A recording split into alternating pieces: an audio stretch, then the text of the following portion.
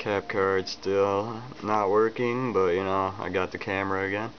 Playing a little bit of team deathmatch on checkout, and we went up against this stacked team, and you know, we don't know who anyone is in team deathmatch because who does? And it was me extra. We actually had 5 people. I was playing with Kansas and whoever that Wolf kid is in logistic, and we ran into this other stacked team here. And they gave us a pretty good game. I mean, I went 11-3. I got a bunch of bullet target headshots. Logistic went 22-6 going in with the digger.